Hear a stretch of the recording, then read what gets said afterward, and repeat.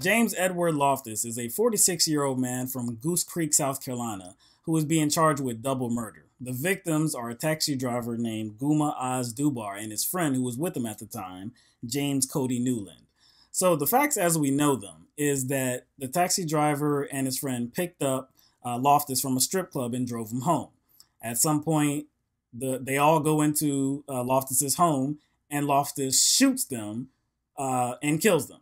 Okay, so according to Loftis, they broke into the home because they were demanding the fare for the taxi ride. And so they broke in and Loftis shoots them dead because they're invading his home now. Yeah, he got scared. Yeah. He was scared for his life. Yeah, he got scared for his life. So now he's using self-defense. He's using stand your ground. But it's a little bit more complicated than that. Yes. Yeah. So give us a little bit more details. Now, his initial statement was that he invited them in, not that they broke in. Right. And after he shot them, he then goes in his backyard and digs a hole, a shallow grave, and he places the two men that he just shot in those two holes, and he proceeds to burn the bodies, as well as his bloody clothing.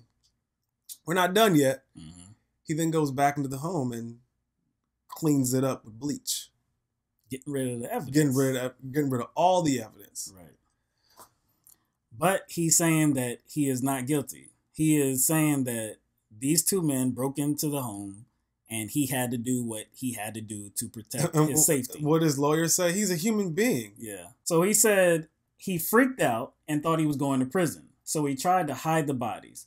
Nobody knows how you're going to react when you kill two people. Yeah, no. You just don't know whether you're going to, dig a grave and burn the bodies and go clean up bleach. You just never know when you're going to do that. I mean, that just comes over you, dude. Those are guilty actions. Those are trying to hide the crime. That's trying to hide something. Because, like, let's say that he is being completely honest about those two individuals coming into his home.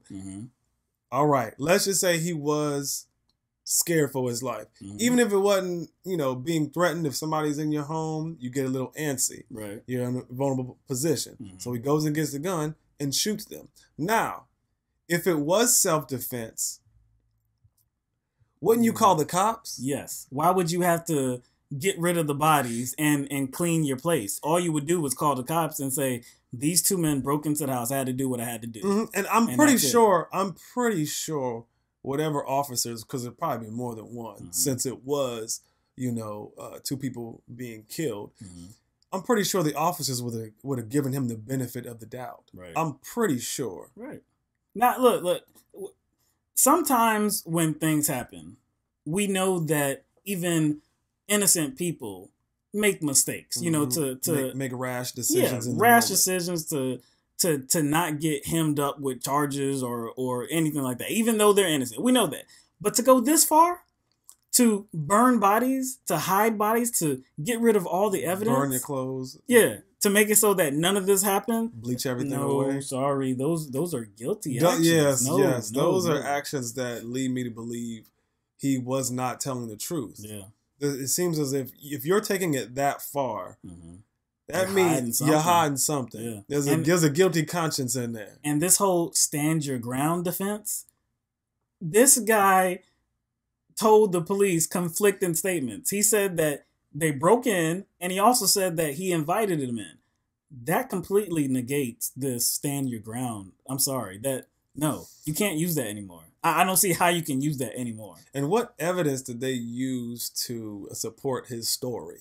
So his lawyer is saying that they can prove that it was forced entry. It was forced entry because there's a size 12 footprint on the outside near the door handle. There's a size 12 footprint.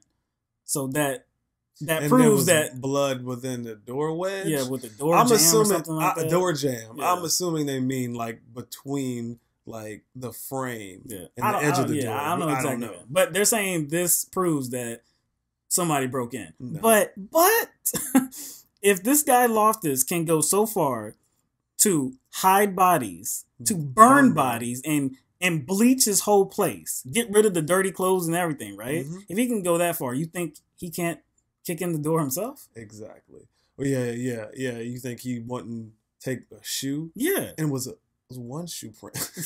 No, come on. You that's not feasible? Yeah. Come on. This guy went to extreme measures to hide whatever took place at his home. It's not beyond the realm of possibility that he planted a footprint as well. That's not a far reach. No.